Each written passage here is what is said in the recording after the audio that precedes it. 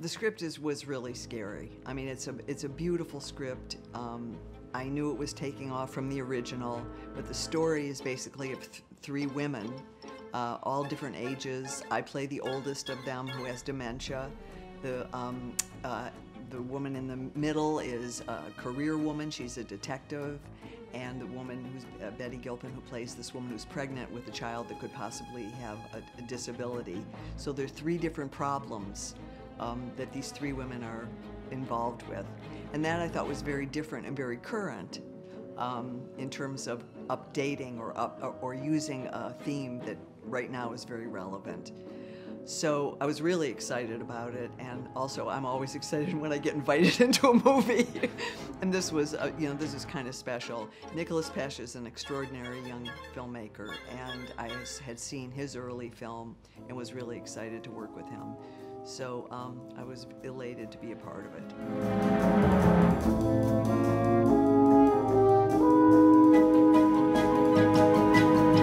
Yes, I've never played that kind of character before.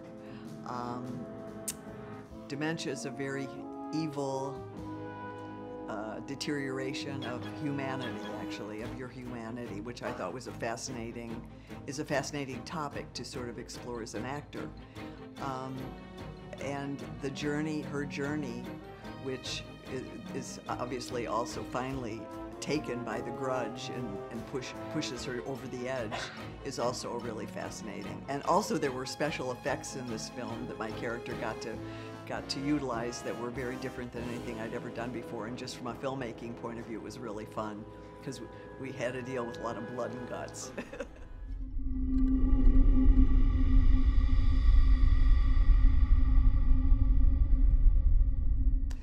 No, in some ways it's easier because you don't have to remember.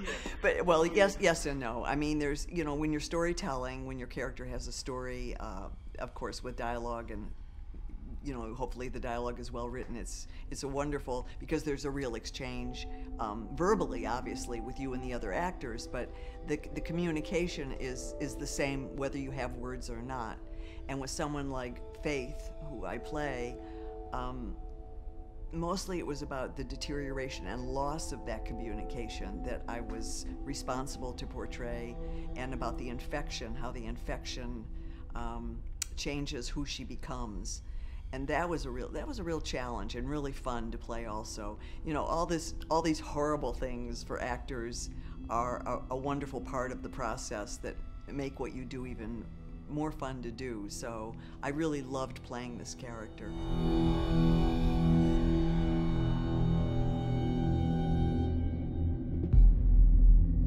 I think the interaction with the other characters, my interaction with Frankie Faison, who plays my husband, was really powerful. There's a scene which is not in the film. It's going to be in the director's cut, but which is a wonderful scene for me to recognize was there, because it was Faith was having a good day. With dementia, there are days you have that are better than others. Some days you're very lucid, some days you're not at all. And this was a day she was having a good day, and it shows them just sitting together on the couch talking about the past. It was a beautiful scene. And that showed me who Faith was before her deterioration. So it was like trying to find that, the dips and curves of who she becomes, which for me was the most fascinating part of the character. And again, her demise after the Grudge grabs her. It was scary to play. It actually was scary to play.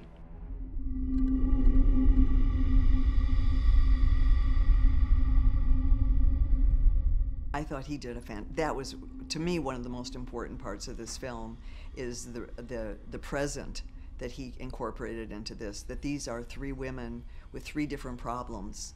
And it's 2020 now, and I think rage is even a more important theme now than it was then, because I think our world is filled with rage right now. So using three women also, which is a very current theme, to explore women's lives, actually. And here we have my character, who is who is an old woman and is deteriorating in that way. We have the detective, who is a career woman with no man in her life, and then Betty Gilpin's character, who is a young pregnant woman who's having to make a decision about giving life to a child that may be disabled. So it was thematically, I thought, really fascinating, and sort of updated the whole idea of this infection coming to the United States from Japan. Basically, it sort of got got shipped over, and be ready, because you want to know what, it's here.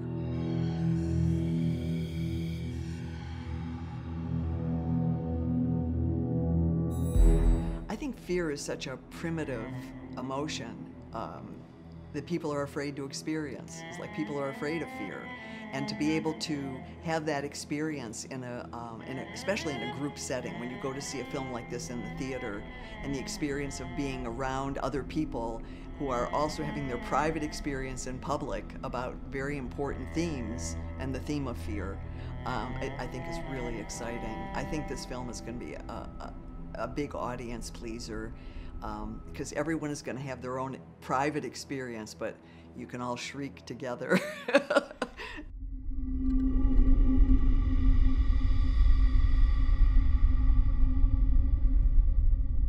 I just like good stories, and for me it's not so much about genre, either playing them as an actor or watching them. I love a good story that makes me think about something I might not be thinking about without having seen that film or hearing that story. So I sort of am a storyteller and a story listener. I love hearing good stories from other people. Police department.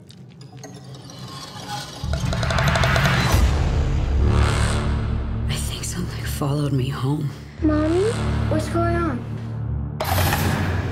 What's wrong? We need to leave right now.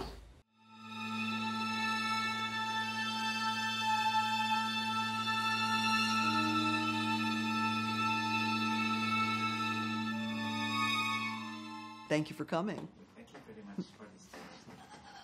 Oh! Oh my God! Is it a prank? Oh my God!